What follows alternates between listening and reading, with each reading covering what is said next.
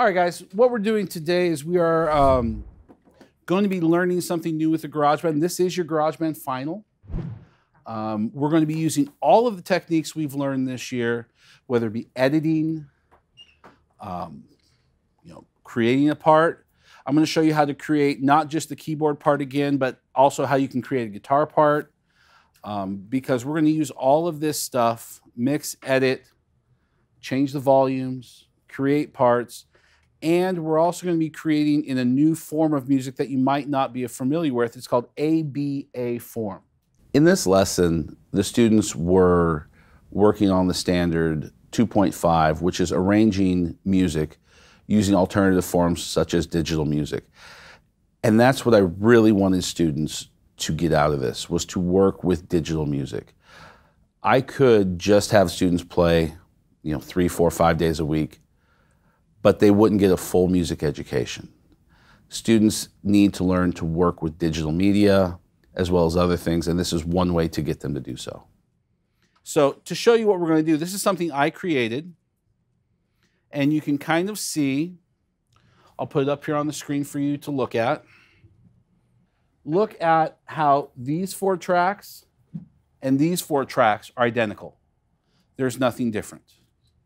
Now, in the first one, I created the guitar, the retro wah, and in the second one, I created the soul organ. Okay, so hopefully we're going to listen to it right now, and hopefully you'll hear the difference in the 2 sections.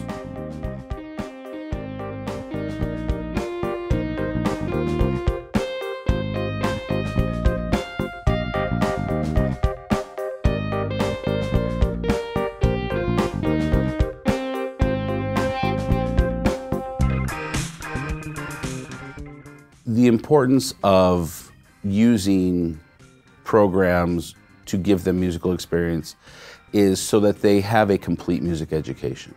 We need to prepare students to be 21st century learners. I know it's a very popular buzzword right now, but it is true, especially in the music industry. Things are changing so rapidly. If they aren't prepared for that, they're not going to be able to adapt.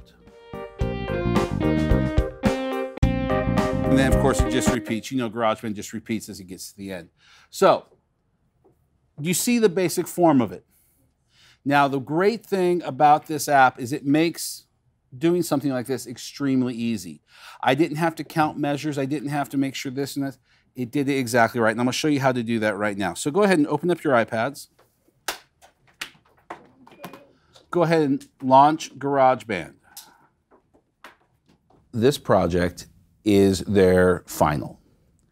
We are taking all of the concepts we learned, editing tracks, editing loops, changing voices, changing volumes, all of those things, and putting them all together. All right, so the first thing we do is we create new. So hopefully you have a little icon that says create new document. And we are going to select the live loops in the upper center there. Okay, live loops, and you select the box that says new.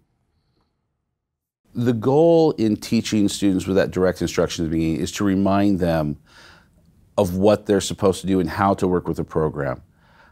With these programs, there's so many little nuances that they can use. It takes a lot of reminding. You can pick anything you want. It'll come up acoustic, and once again, the chords.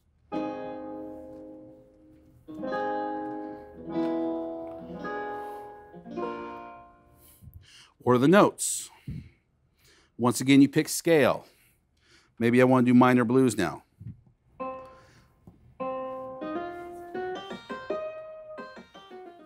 So, as long as your first 4 tracks, the bass, drums, guitar, and the keyboard part are all on lock, add whatever you want as long as it adds to it, blends to it. Exactly. Cohesion, cohesiveness. You're going to have the rest of the time to work on your project. I'll be meandering around the room, make sure we're all good.